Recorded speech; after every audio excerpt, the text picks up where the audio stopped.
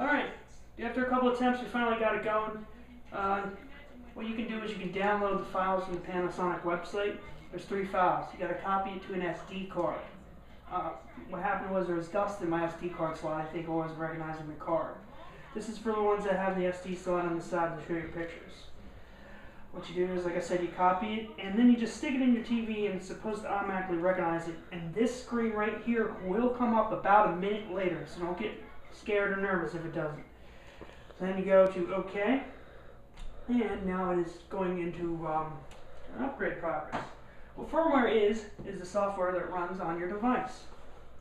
And it makes added features for your TV. For instance, on ours, it had an HD signal problem and the TV would freeze. Or, when you turn up the volume, it would be really loud. So this is actually a good upgrade for our TV. Some of them from Panasonic these years had closed captioning issues, which you wouldn't really care about, but this is basically what I'm going to show you how you do it. So. Once this is done, it's going to either tell you to restart or or you can go back to your normal true TV watching pleasures. So, again, it's on the Panasonic website. You could search your model on the back of your TV. It should be on the back.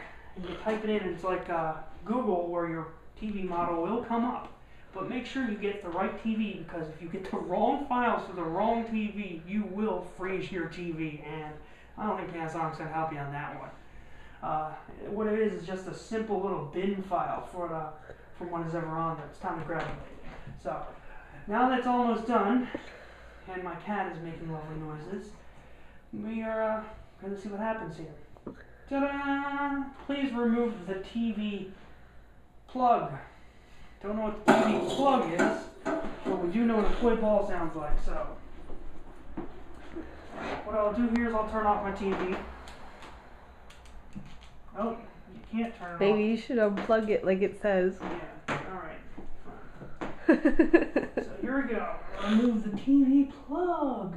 Actually, I'm going to just trace and follow it back.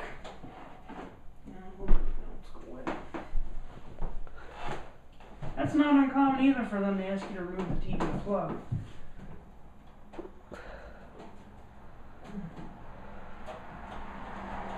He's helping.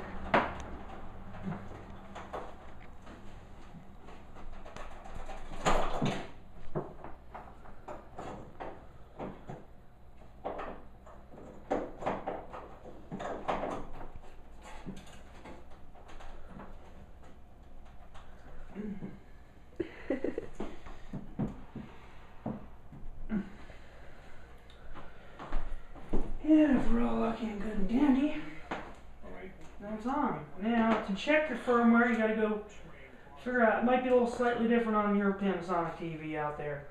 But on here, I think I have to go to one of the menu settings. Set up. Go to your About page. And my version before I think was a 140, and this was different as well. So that is it. That's how you upgrade the firmware on your Panasonic Veira TV with ball noises in the background. Subscribe, rate, comment, inbox me if you have any questions.